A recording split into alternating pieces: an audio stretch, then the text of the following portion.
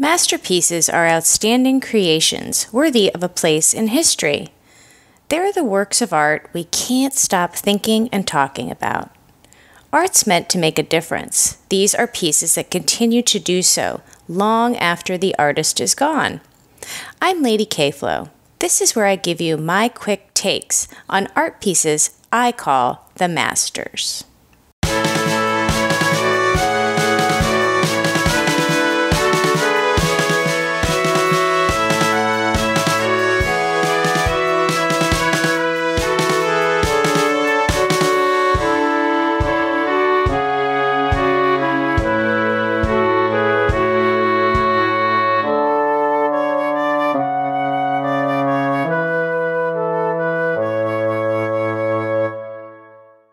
The 110 Express by Robert Rauschenberg.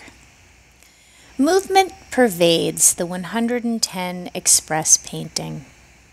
Rauschenberg injected the canvas with energy. There's only one band of color, a red stripe at the top. It brings a bit of heat to the otherwise cool black and white painting. The Avant-Garde painter often used silkscreen and paint on canvas. This creates a collage effect that draws the eyes across shifts in shape and texture. Robert Rauschenberg made the art world fun again. His paintings invite pure play rather than deep thoughts. Overthinking a Rauschenberg will only waste your time. Even worse, you'd be missing the point. He was an innovator and world combiner. Most of his works collect images in a fanciful unity of disorder. Painted parts draw the artwork together.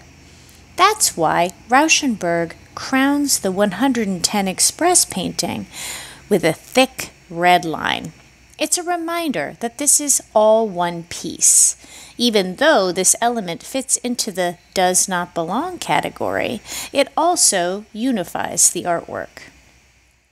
That's what I love about the painting. It takes viewers on a wild ride. All the activity reads in black and white with noteworthy repetition. For instance, the jockey riding the horse appears in triplicate, but each is also a tiny bit different. This is also what adds the feeling of movement, like a stationary flipbook. Dancers and jumpers also show up in copies, so they seem rhythmic. Instead of only looking at the 110 Express painting, viewers have an activated experience. It moves us. American painter Rauschenberg draws our eyes across canvas like a leading dance partner. He pulls us into the action. Rauschenberg experimented with this piece, and it paid off. He bridged the gap between abstract expressionism and pop art with wily mixtures. We could see elements of both in the 110 Express painting. He even blended techniques. For instance, Rauschenberg once erased a painting by Kooning. With the painter's okay, he created a new conceptual artwork this way. Andy Warhol also inspired Rauschenberg's use of silkscreen, but he took a different path with them. His experimental methods and vision forged a fresh take with familiar tools. The coolest thing about Rauschenberg isn't what he started, though. It's what he stops. His work wraps viewers into a frenzied activity. This brings overthinking museum prattle to a crashing halt.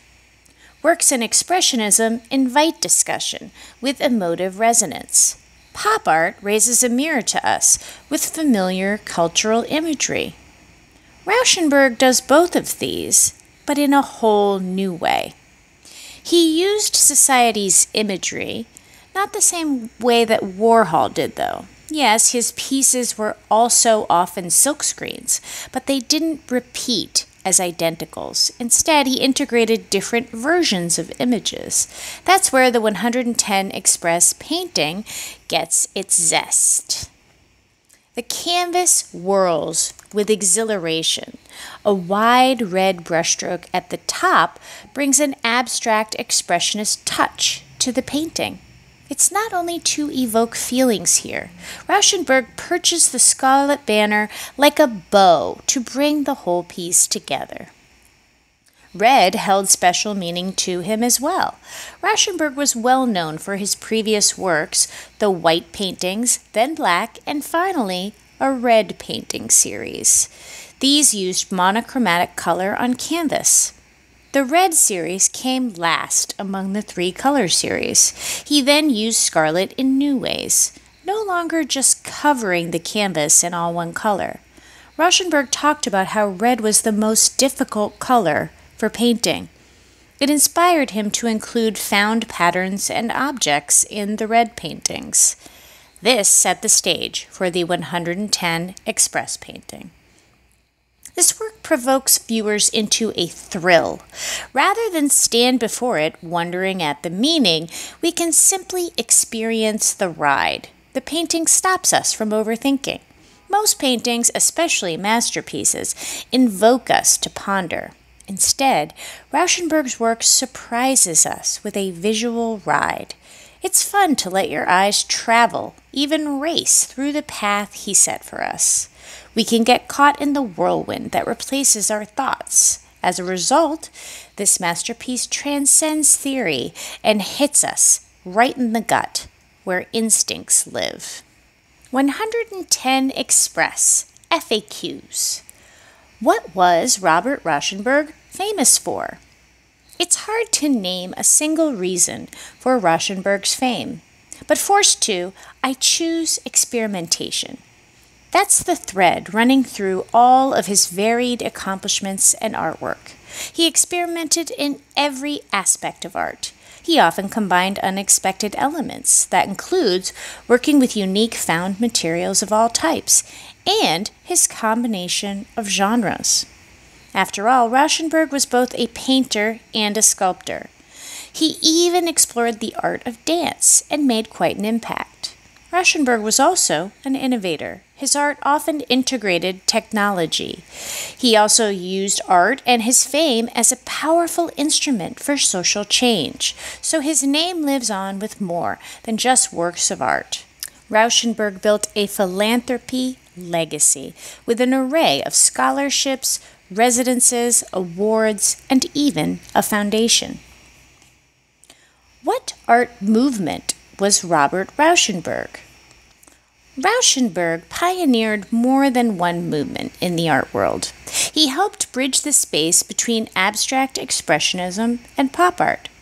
Forced to categorize his work, Neo-Dadaism may best suit his style. This movement exemplified Dada using modern materials. That means absurd combos and popular imagery. But Rauschenberg also played a crucial role in making the art world better for artists. He lobbied for artist resale royalties in the U.S. Congress. His hard work paid off in California. So if a buyer resells an artwork there, the artist will get royalties on that sale. Hopefully, one day a nationwide bill will support artists with resale royalties. How did Robert Rauschenberg create his work? Rauschenberg used a variety of techniques. He even invented a few. For the 110 Express painting, he combined collage, silkscreen, and oil paint.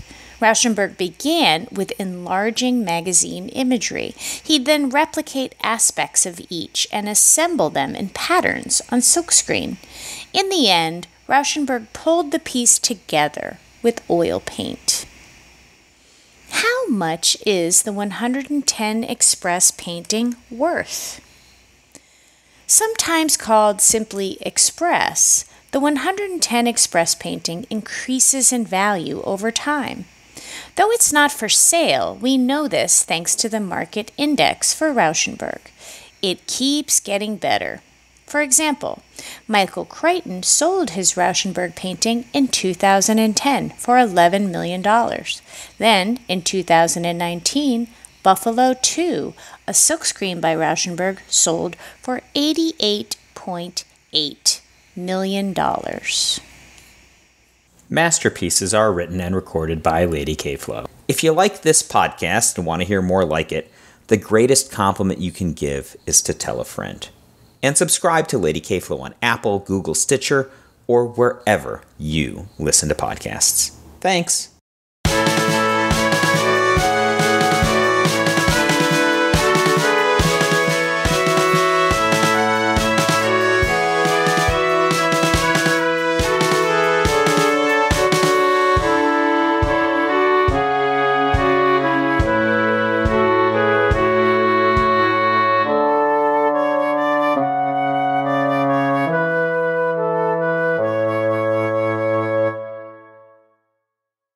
Visit LadyKflo.com for all the goods. That's LadyKflo.com.